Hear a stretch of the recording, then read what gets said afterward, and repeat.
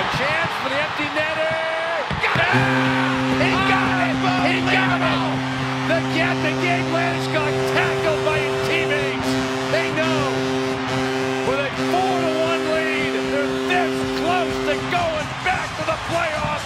The captain's been the leader all night long.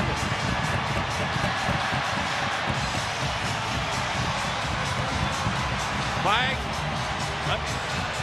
there's still 3:23 remaining.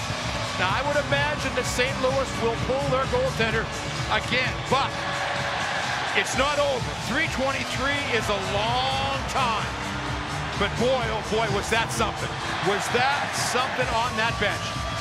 I just turned towards the bench, and there was a pack of, what, 15 guys in a space of about 2 feet on the bench. Peter, do they love and admire Gabriel Landeskog? Oh my gosh, you talk about solidifying your role as a captain of the hockey club? I mean, this is so much fun to watch these guys. Look at that. Now these are grown men. You know, this is not pee-wee hockey. These are grown men. Look at them coming across. Watch Rantanen. You talk about jumping on the pile. The problem is he's 6'4", yeah, 225. I know. You know, Landeskog. You're not dropping a little feather there. I was going to say, Landeskog breath went right out of him right then.